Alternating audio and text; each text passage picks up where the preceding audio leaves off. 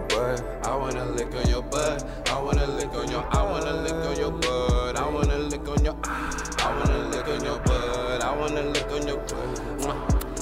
I wanna lick on your butt. Okay, that's enough. Jesus Christ, Kyle.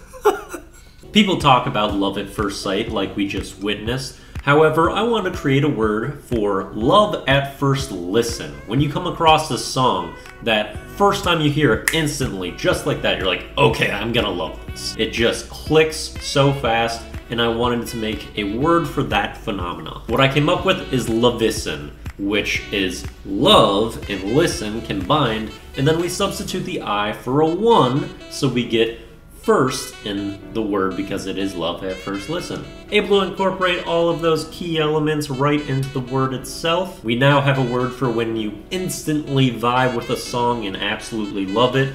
That's when you Lov1sten. I'd recommend checking out some of my Wiplish rap wrap-ups. I'm sure you'll have some Lov1stenings there. Check them out.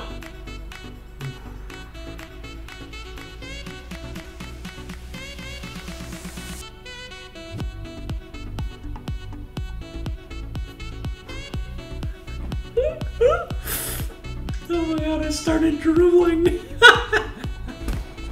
There's no fucking way, I just was drooling.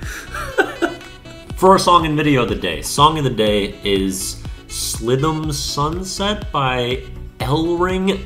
I'm not super familiar with how to pronounce either of those aspects, of course. It's the only song I have by this artist. I think it's actually like background music that can go into videos without any copyright, kind of that type of genre. But it stands out to me because it just has some epic sax in it, and I love me some saxophone. A buddy of mine said he was grooving to this song a while back, showed it to me, and I had a Lov1sten experience with it immediately. I was like, holy shit, I'm into it. And so yeah, I like the song, and I think you're basically free to use it in videos, and I will also link the video to it so you can give credit still. Then for the video of the day, Gavin has been sending me copious amounts of people getting hit with cars. And he sent a compilation of it this time. This is a surprisingly common situation. I don't know, apparently it's happening all over his timeline. These giant groups of people just gathering so they can get hit by a car. And a lot of people are just getting tossed while this is happening. They're standing in these circles of the drifting cars, or they're on the edge and they get hit that way. There's just so much